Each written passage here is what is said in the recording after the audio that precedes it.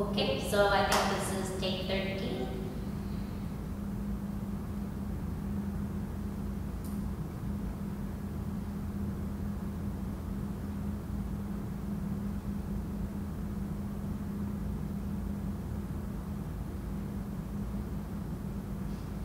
Yes, they told me you were fools, and that I was not to listen to your fine words, nor trust your charity.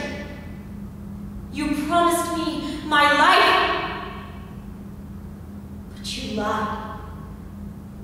You think life is nothing but being stone dead. It is not the bread and water I fear. I can live on bread. When have I ever asked for more? It's no hardship to drink water if the water be clean. Bread has no sorrow for me, and water no affliction. But to shut me from the light of the sky and the sight of the fields and the flowers, to chain my feet so I may never ride with the soldiers nor climb the hills, to make me breathe foul, damp darkness, and keep me from everything that brings me back to the love of God, when your wickedness and foolishness has tempted me to hate him.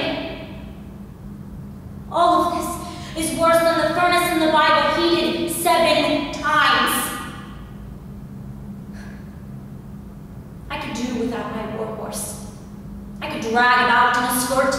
I could let the banners and the trumpets and the soldiers and the knights leave me behind, but they've left all the other women.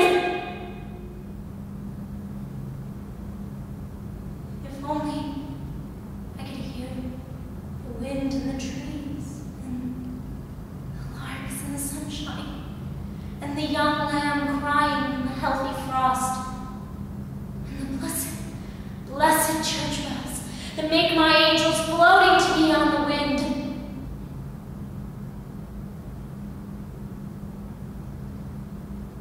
But without these things, I cannot live. And by you wanting to take them away from me, or any other human creature,